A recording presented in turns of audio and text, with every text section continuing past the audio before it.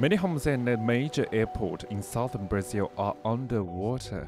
Record-breaking rainfall since April 27th has caused the level of the Guaíba River in the state of Rio Grande do Sul to rise to a record high 5.3 meters.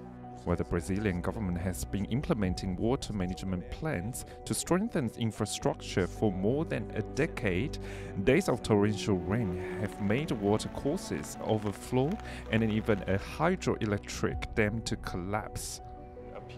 The ambassador of Brazil to Thailand, His Excellency José Borges dos Santos Jr., told Thai PBS World that the state cannot accommodate such a huge amount of water and is forecast to continue raining in coming days. The rivers from that region flow into a lagoon called Lagoa dos Patos, and from there it drains into the sea. The whole water drains into the sea. But this lagoon has a very narrow outflow, a very narrow outlet. So there's only a limited amount of water that gets out at a time. And you also have to count on the wind. An expert points out that the flooding could take few weeks to subside. What makes the dire situation worse is the cold weather.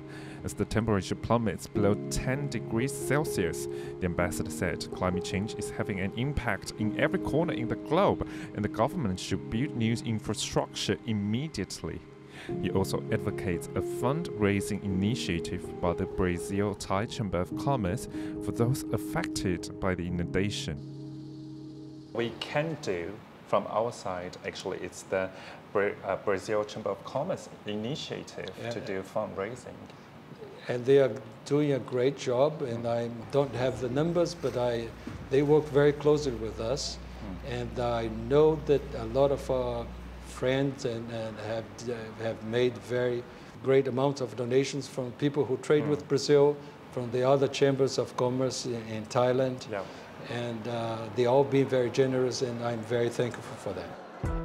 The ambassador said the support from Thailand can help provide Brazilians with relief from the extreme weather quickly. The connection between the two countries is reflected in stronger trade. Brazil exports a lot of soybeans and leather, and the country imports auto parts from Thailand. The ambassador, however, noticed the Thai government's sluggish cooperation with Brazil. But the thing is, for example, we've been asking a technical visit of inspection from the Department of Livestock Development of the Ministry of Agriculture. Yep. We've asked for a technical visit to our plants, to inspect our plants for the last 3 years, and we still haven't had a response. So things go very slowly, and there must be a reason, perhaps. The ambassador aims to reinforce communication and cooperation with Thailand's government through the good quality and prices of Brazilian products.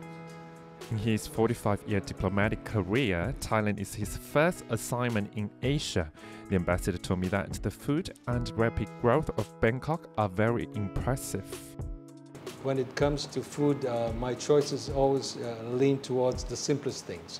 I like, for example, pineapple fried rice with shrimp. Right. Tom kha gai. I like gai. pomelo salad.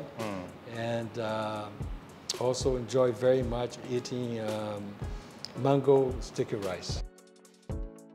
Fan Kan-shi reporting for Thai PBS World.